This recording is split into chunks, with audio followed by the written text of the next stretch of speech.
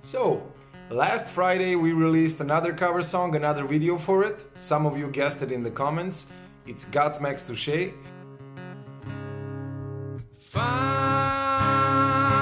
a way to be. And if you still haven't seen it, go and check it out on our YouTube channel. And next Friday we're gonna release another song and another video for it.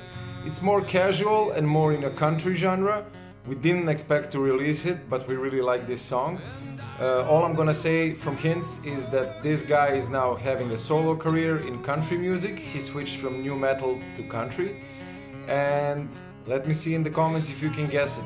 See ya. For you, what you do for